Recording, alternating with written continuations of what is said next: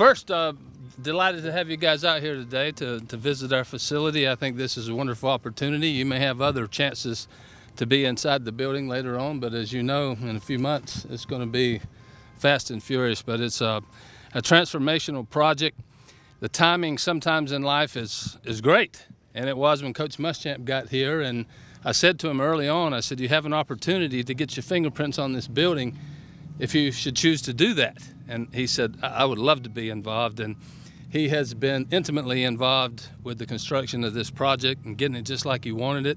And it's wonderful for us. And, you know, I think sometimes in college athletics we get caught up in a world of we're just trying to keep up with the Joneses. It's really not the case here. We have a football project that we needed in a big way.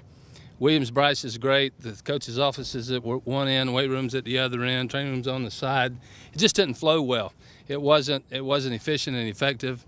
And this building will, with the indoor, Steve and Jerry Spurrier indoor, and now the Kenneth, Cyndi Long operations building, our practice fields here. This is going to be one of the finer facilities in all of college football. So we're excited about what we have going on here, and we look forward to a number of ribbon cuttings and getting this building in full force. I hope that it slows down toward the end of the year, which means we'll still be playing. We won't have time to do all the things we need to do. So let's hope that we're full throttle in January, you know, and we may get in before that. But we appreciate y'all being here and give you an opportunity to go inside the building and check it out. Ray, what feature do you like most about it? I just like the fact that, you know, it's football efficient, it's friendly. We have a few bells and whistles, but as Coach Muschamp said early on, this is a place of work, and certainly going to be attractive recruits. That's part of it. You know, you have to have a facility that shows that you're committed to the game, and the recruits and their families are going to be able to see that. What part do you feel is the most innovative? Well, innovative, I guess. You always go back to the weight room. How big and bold is your weight room? Right, Corey? You like that? You know, we got the cardio deck, and you know, I keep trying to squeeze an office in there for me, and I might have to drop in here from time to time. I'm not sure I'm going to be successful there, but I just think that it's just the layout of the building. It's functional. The players will be at one end. We'll have some opportunities, and it was well thought out with Kevin O'Connell and Derek and the architects, the engineers, and again, Coach Muschamp's input into this building. He's a football coach.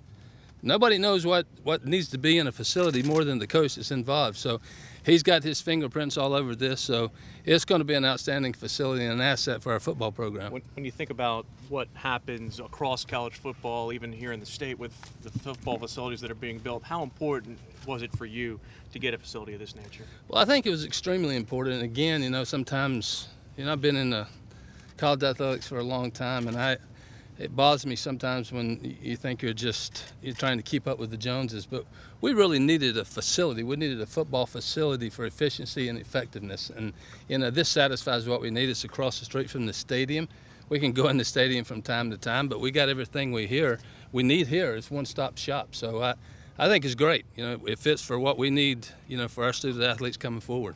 How badly did you need this to be competitive in the SEC especially? Well, you know, sometimes you never know the impact that's going to make, but it's going to be positive. You take out negativity in recruiting, whatever the aspect may be, you eliminate it.